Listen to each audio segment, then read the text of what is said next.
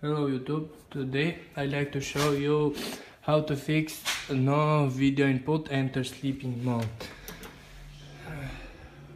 This happens most of the time when you buy a new motherboard, and when you press the power button you see it's nothing on the screen.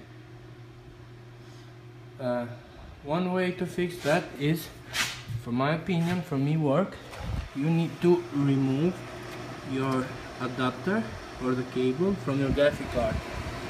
You see, I run GTX 960. After you remove, press again the power button. Okay, now put cable where it is and turn computers on.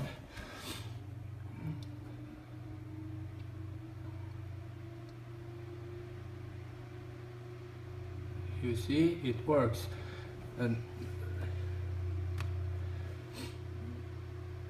one reason for this happen is because the adapter are not very good. They cannot transform signal every time, and they take problems.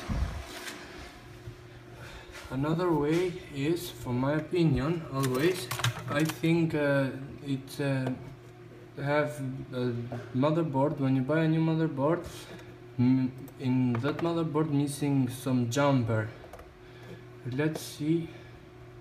Okay, this way work for me. We need to shut down and check motherboard jumper.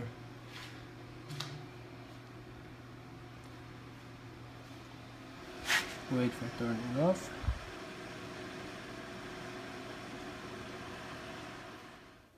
Okay, now I'm back to open my PC and check inside.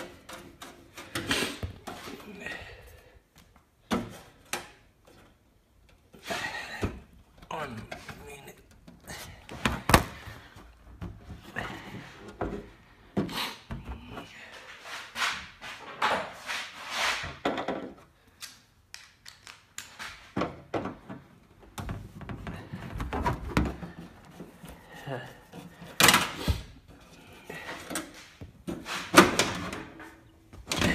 And here, most of the time they are near the battery. You see the it says GBAT1. This is jumper. You need to put these little things in blue color.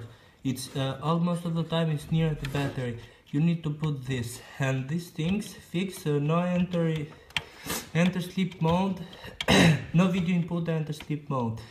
These little things I cannot remove because I need to remove my graphic card to these blue things. Just put this jumper here near the battery. Okay YouTube, hope this has helped you, and thanks for watching.